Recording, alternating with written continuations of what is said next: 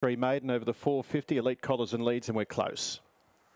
Good luck at Shepparton today. Deltora Quest in the blue. Set.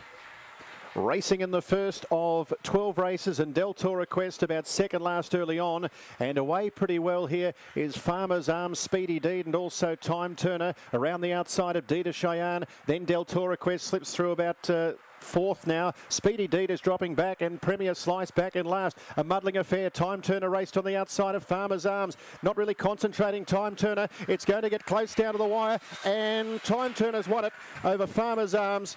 Boy, what a finish. Deltora Quest, Dita Cheyenne into third. Premier Slice and Speedy Deed. But as I said, a bit of a muddling run affair there. 26-26.